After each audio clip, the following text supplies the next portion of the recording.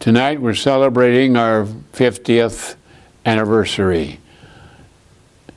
It's a wonderful moment, and I'm very proud and so happy as I look around and see the faces of angels of yesteryear and angels, singing angels of today. 50 years.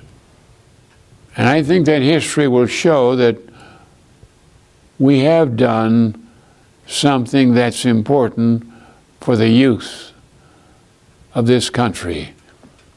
When our values are being attacked or challenged, and what the angels have done to reassure America that we know what we're doing and we'll continue to go on the proper route. 50 years.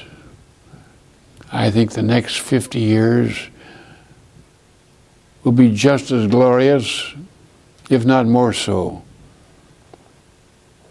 than what we've just experienced. Of course, I do realize that you might be operating from satellites.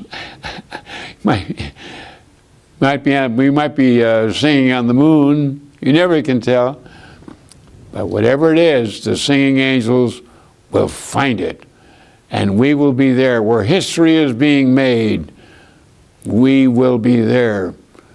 We're promoting peace. We're striving with our every ounce of strength that we can to bring the message of peace on earth throughout the world.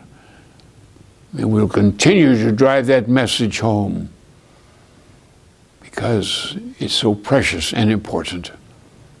So in this 50th anniversary, from the depths of my heart, I say, I love you. Singing angels, I love you, I love you, I love you. I can't say it enough. You're my life. You made me so happy. And you must now continue to make other people happy today and tomorrow.